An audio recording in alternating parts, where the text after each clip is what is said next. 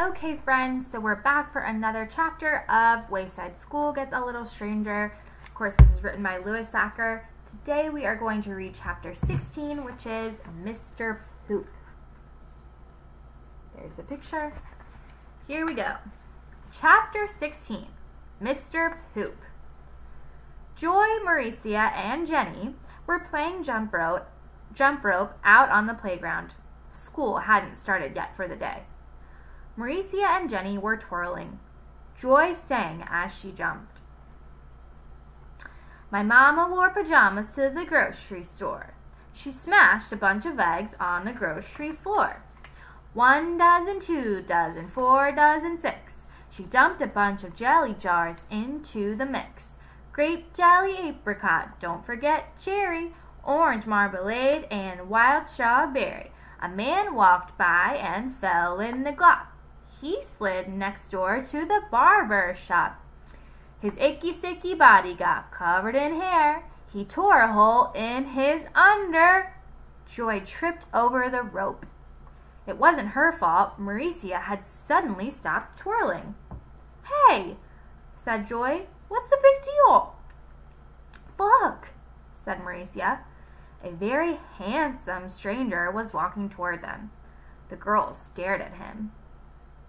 Good morning, Mauricia, said the stranger. Jenny, Joy. How do you know my name? Mauricia asked nervously. She wasn't supposed to talk to strangers.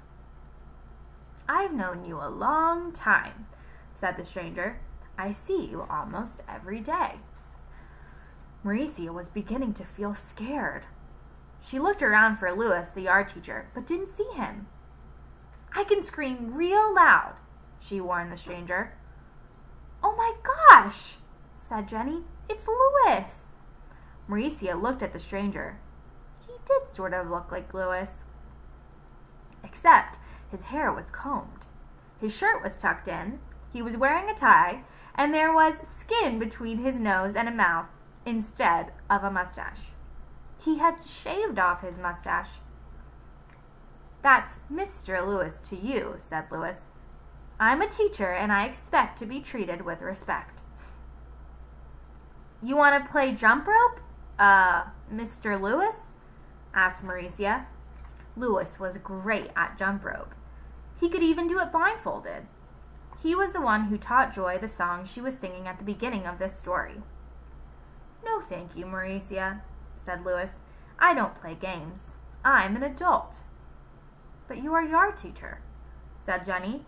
No, I'm a professional playground supervisor. Louis corrected her, and he walked away.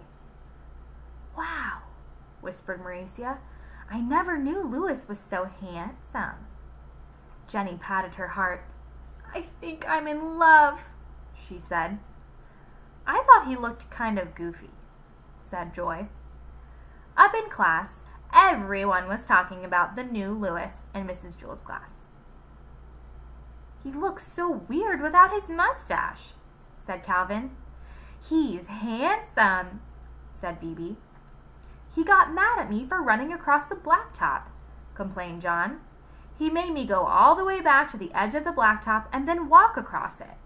And I had to call him Mr. Louis. I am very proud of Louis, said Mrs. Drizzle. He has always been a troublemaker, but I think he's trying to be good now. We should all give him a chance. Joy stared at Mrs. Drizzle. It's your fault, she thought. You made him shave off his mustache. At recess, Louis refused to pass out the balls. I haven't washed them yet, he said. You're going to wash the balls? Asked Eric Bacon. They're filthy, said Louis, and they have all the wrong amount of air in them. I don't care, said Eric Fry. I do, said Louis. Before I can let you play with them, I have to clean them and pump them up with the precise amount of air as specified by Poops. Poops? P-O-O-P-S? Asked Eric Ovens.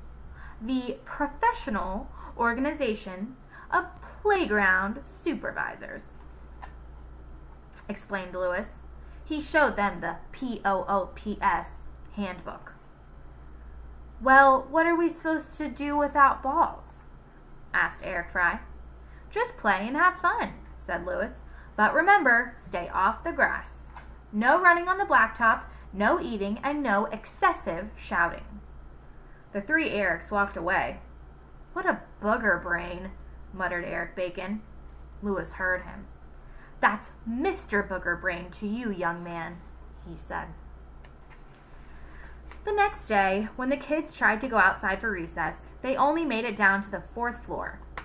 The stairs were completely jammed with other kids from lower classrooms. Hey, what's going on? Shouted Joy. Louis won't let anyone outside, somebody shouted back.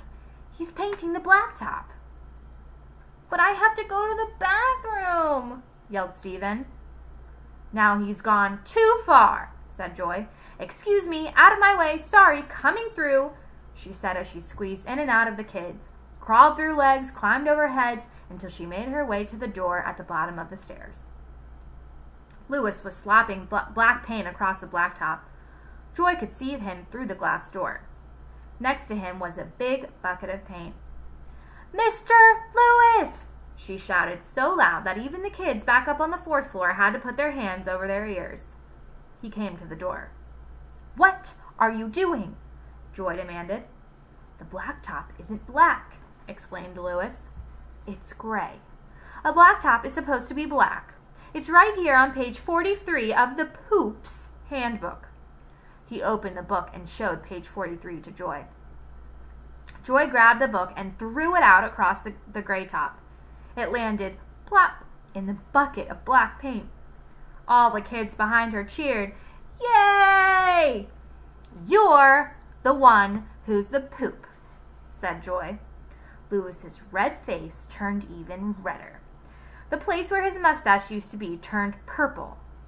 That's Mr. Poop to you, he said. The end. That was a very strange chapter because Louis has turned into an adult who wants to do all things adult, and we don't like it. So we'll see if Louis goes back to his normal self later in the book. Tomorrow we will read chapter 17. Here's the picture. Mrs. Drizzle is going to be up to more pesky tricks, so we'll have to see what happens next. See you soon.